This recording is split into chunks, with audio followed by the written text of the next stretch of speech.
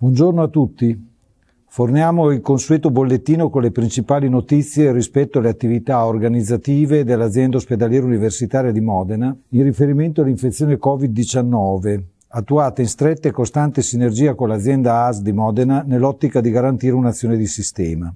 La situazione per i ricoveri dei casi sospetti ed accertati. Come si può vedere dal grafico, da 2 o 3 giorni si nota un tendenziale appiattimento della curva relativa ai ricoveri in degenza ordinaria, colore blu, e in terapia intensiva, colore rosso, che ci fa essere moderatamente ottimisti, confermando l'efficacia delle misure di isolamento sociale finora attuate. La situazione di stamattina vede nel complesso ricoverati in azienda ospedaliera universitaria 282 pazienti Covid positivi, 116 all'ospedale civile e 166 al policlinico. Di questi sono in terapia intensiva 59 pazienti, dei quali 27 nella terapia intensiva del Policlinico di Modena e 32 presso l'ospedale civile e 16 in subintensiva, distribuiti tra i 2 ospedali. In degenza ordinaria sono seguiti 207 pazienti, 75 pazienti all'ospedale civile di Baggiovara e 132 al Policlinico.